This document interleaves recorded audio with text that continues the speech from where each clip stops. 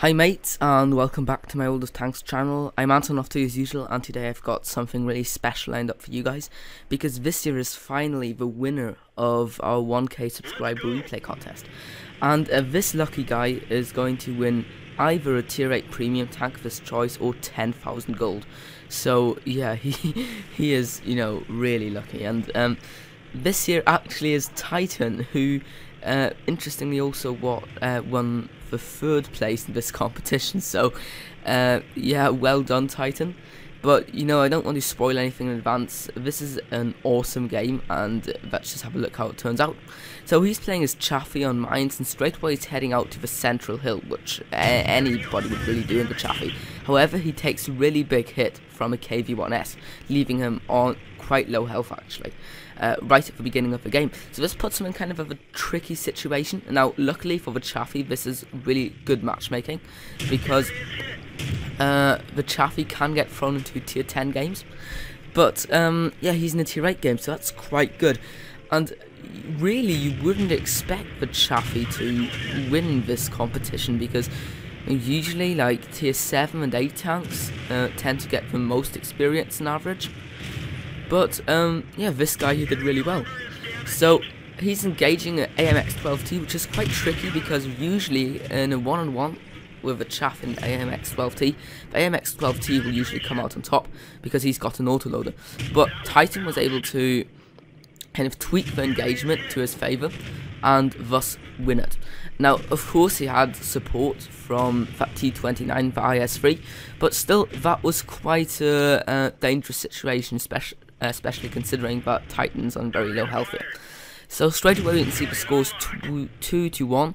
So enemy team's down 1 tank, and now he's going to reverse out of cover back here to start to work these enemy tanks behind the hill, and straight away picks up a kill. And what you see Titan doing here is he keeps on swapping between the T69 at the front of the hill and all those enemies behind it, so that as soon as like they notice that he's there and they start turning their guns towards him, then he draws back into cover and engages for other enemies, and then that way he can just, you know, really first of all irritate them, and then do lots of damage in the long term as well.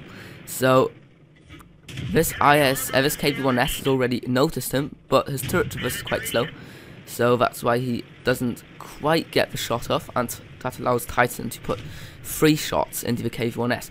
Now, the Chaffee has got actually quite a nasty gun, because it's got really high DPM, quite good penetration for its tier. Actually, this is probably one of the best guns at tier 5, and you can see Titan really using this gun very well. Now, I personally I'm not very good at playing the Chaffee, because it's kind of like a T21. If you saw my T21 review, you'll know that I really hated the T21, and I don't like the Chaffee either. But obviously Titan is really good in this tank, and yeah, you can see that this Chaffee, this game is actually 8.11, so it was before the 9.0 patch, in which the top turret of the Chaffee was changed. Now, with a high roll, you could take out the KV-1S, but the KV-1S gets taken out before you can get the shot off. Now, what I was saying just there on the topic of the turret of the Chaffee was that it was changed in 9.0, so this is still the old turret, and oh my gosh, Titan gets really lucky there, setting the T32 on fire, who apparently doesn't have a fire extinguisher anymore, or maybe just forgets to use it, or just thinks his crew will extinguish it in time. And it does, but it leaves him on very low health, so that was quite lucky for Titan. But you know, he was firing up the engine deck, so that was also well played. And now this IS-3 rushes in to take the position on which his pal just died. Is that so wise? I'm not sure.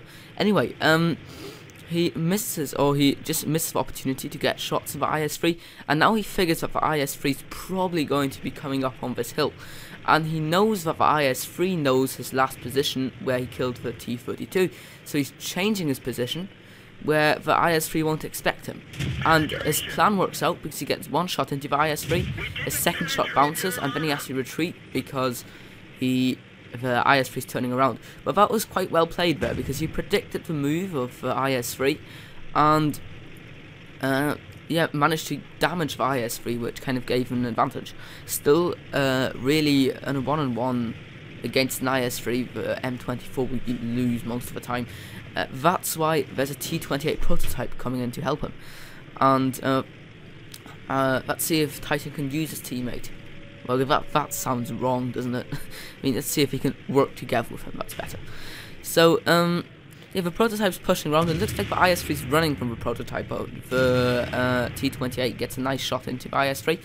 So the base is being capped, and the score is 10-11. So the odds are really not looking that good, because really the enemy team's got 1 tank more anyway. Then they've got a tier 8 tank more, and they're up 1 tier 7 tank as well. So yeah, really it looks like the enemy team's winning. Now we can see that the IS-3 drove off the central hill, running from the prototype, and now Titan decides to go after him, it seems. Tries to use his bush location to spot the IS-3. He does, but looks like he was spotted as well. The IS-3 draws in cover, and there's the Crusader stealth-propelled gun. Now, it looks like, yeah, it looks like the Crusader fires. Titan retreats, and the Crusader barely misses him. Okay, that was really lucky. So, after that, after his first shot missed, Titan puts in a second shot, securing the kill on the SP. So he's on 3 kills now, but the cap count is up to 50%, so somebody should start making a move towards the cap slowly. Now, we don't know where that IS-3 went to. We know that the IS-6 is on the 2 line, but we don't know where the Jackson, the SU-122-44 are. Now, the SU-122-44 was last spotted on the 8 line, like B8, so it's quite likely that he went into the cap. Or maybe it's the Jackson, we're not sure. But really, yeah, I'd say it's the SU. So, the IS-3 goes up onto the central hill again. So, I think this is the first time in the game that Titan decides to drive off the hill. And, because he just realizes that on a 1-on-1, in kind of this kind of territory or terrain, he won't be able to win against the IS-3 usually. Now the T28 made a push towards the cap.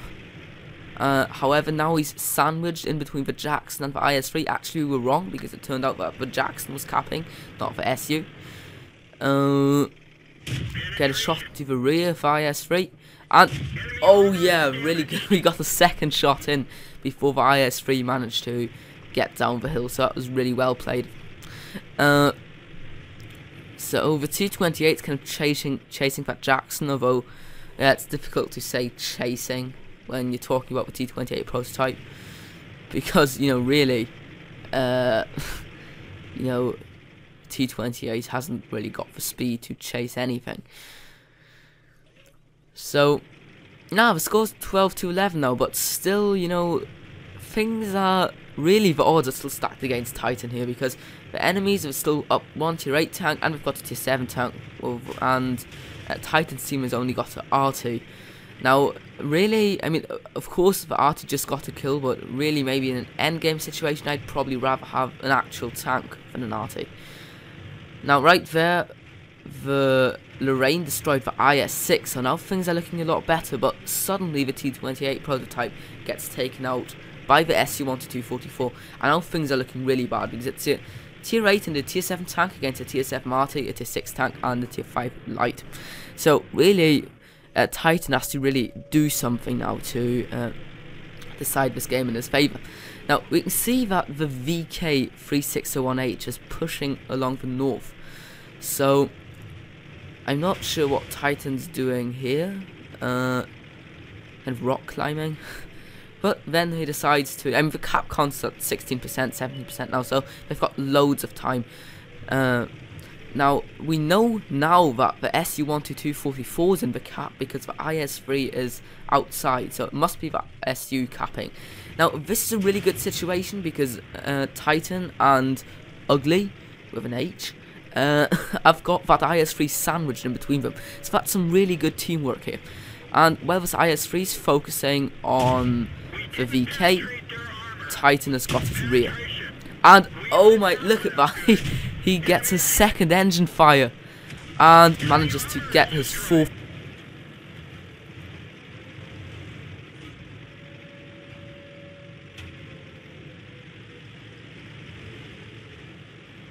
Was it in a second and explain to you what he did here. Now, what he actually did is, because after you kill an enemy, you still remain spotted for a few seconds. So he knew that the SU-122 was probably watching their icons on the minimap. So what he did is he made it look like he was going along this way, and then after a few seconds, when he was sure that his icon wasn't being lit up on the minimap anymore, he turned around and started going along this way. So that means the last thing what the SU-122-44 saw was his minimap icon moving in this direction. So the SU-122-44 will probably be thinking that Titan is going round here and is trying to advance to the cap circle from the south, or what he's actually doing is coming from the north. So that's a really good method to surprise your enemies, and you can really use that in an endgame situation, especially to decide the game in your favour. And yeah, that's definitely a tactic that you can learn to take your gameplay to a new level. So the VK is closing in from the left, and the Chaffee Titan here is going wide, but the SU-122 predicts that and fires a shot off. Luckily he misses, otherwise that would have been the end of Titan right there. Titan bounces off the SU-122's quite trollish frontal armor. Now the SU-122 is facing in Titan's way, so Titan has to run for it, and this was really close around that corner. So really this is just very, very touch and go here. He gets another shot in, however that bounces again. Another shot, doesn't bounce. Now, can the VK finish him off? Titan's just about to go around, but the VK gets him, and then the RT also gets a hit in at the end. So, you know, there's me saying that RT is not important in endgame situations, and that just proved the contrary, because, you know, if the VK had missed a shot or bounced or whatever, then the RT would have finished off with the SU-122-44. So yeah, well played to the RT, he picked up 4 kills at Lorraine. But you know, this is not about RT, this is about Titan, who seems to be quite a beast in his M24 Chaffee, and he managed to win this 1K subscriber replay contest. So congratulations to you, Titan. This was an amazing game, I really enjoyed to watch it, I hope you guys did too. And let's check out the post-game stats to see how well exactly Titan did. So here are the results of that game. We can see that Titan managed to pick up 117,214 credits and a ridiculous amount of experience, 10,062 XP. And actually, you would probably think that was for an event with a ×5 experience multiplier going on, but actually it was only ×3. So that just gives you an idea of how well Titan performed. That obviously was enough to get him his Ace Tanker badge and High Caliber. In the team score, we can see he managed to pick up 2,097 base experience, which was the most experience of any of the replays which was submitted to this replay contest. That's why he won the competition.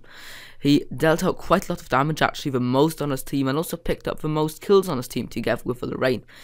On the enemy team, we can see that actually the Jackson, the M36 Slugger here, did quite well. He actually was the best player on the enemy team, considering that he was a tier 6 tank in a tier 8 match. Oh, well done. Except for him though, there wasn't anybody who really stood out on the enemy team. Titan, however, fired 33 shots, of which 32 hit and 24 penned, allowing him to do a total of 3,644 damage. He received 1 hit that obviously also penetrated. That was hit from the IS, and the IS, not the IS, the KV-1S, sorry, and he got his exact average damage roll of 390 into Titan. Titan actually didn't spot any enemies, which is quite interesting, but he damaged 8, destroyed 4, and also picked up nearly 700 spotting damage, which actually is not that much. So really the lion's share of that experience came from the damage that Titan did. He also travelled 4.5 clicks, and you just look at the ridiculous amount of credits and experience that he got. So, great game, Titan. I really loved watching that. I hope you guys did too. If you did, consider giving it a thumbs up below, or even subbing to my channel. And you, Titan, will be receiving a reward of either 10,000 gold or tier 8 premium tank of your choice. I'll be communicating to you in an email again, as I already did when you won the 3rd prize. And if you guys enjoyed this and you would like to see more contests like this or events similar to this one, then please rate this video down below as well, because that really helps me to just decide what kind of content you really like. Thanks for watching as usual. I hope I see you in one of my next videos, or maybe even for Battlefield, and bye bye.